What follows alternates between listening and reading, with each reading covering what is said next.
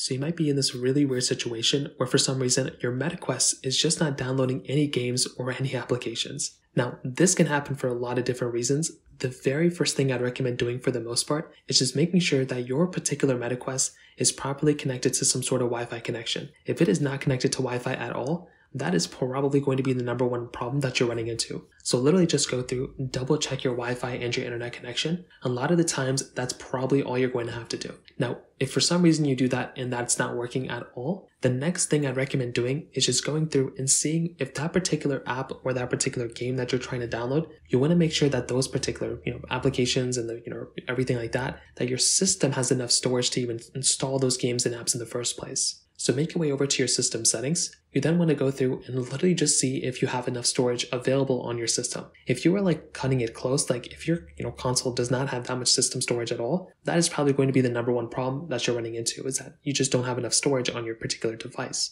So you may just want to go through, double check that. And if you are almost running out of storage, you may just want to go through and just, clear some things out of your system, or maybe install a different type of game or a lower end, whatever you can do to save some storage on your particular system. Now, if that's still not working, you may want to see if there's an update available for your MetaQuest. So if you're literally not able to install any games or any applications, just go through, install the latest update available on your MetaQuest. And that right there can also end up fixing the problem too. And that's probably the only things you can really do that may end up fixing it. If none of those things work, you can try basically just restarting your headset as well. So literally just hold down the power button until it completely restarts.